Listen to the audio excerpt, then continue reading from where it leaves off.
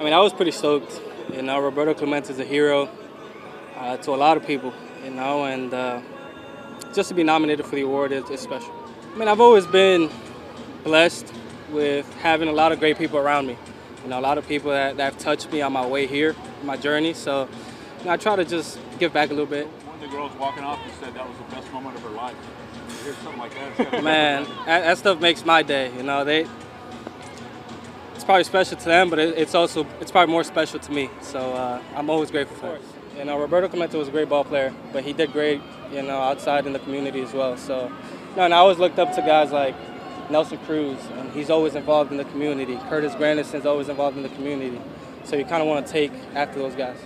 It's cool, man. It's cool, you know, hanging out with the kids, you know, because I think back to when I was a kid. You know, this is the stuff I remember. So, you know, I just try to kind of give that back.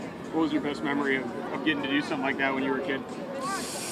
So I actually did a camp with the Paw Sox, AAA with the Red Sox, and I was in a group with Josh Reddick, you know, at the time. So it was pretty cool. He gave me his batting gloves. You know, we kind of parted ways after that, and then we got to play together in spring training. And I told him that story, and it was special. You know, it's like things like that.